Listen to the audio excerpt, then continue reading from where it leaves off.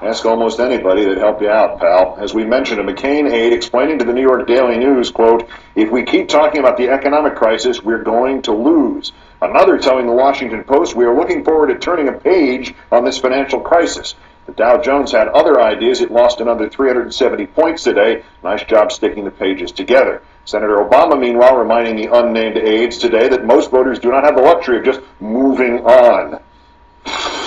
I've got news for the McCain campaign. The American people are losing right now.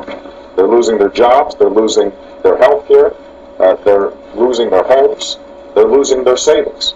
I cannot imagine anything more important to talk about than the economic crisis, and the notion that we would want to brush that aside and engage in the usual political shenanigans and smear tactics that have come to characterize too many political campaigns, I think is not what the American people are looking for. And Senator Obama's campaign leading the last word on the McCain campaign's latest smear tactics and negative attack ads to Senator McCain from a new web ad from the Democratic Party.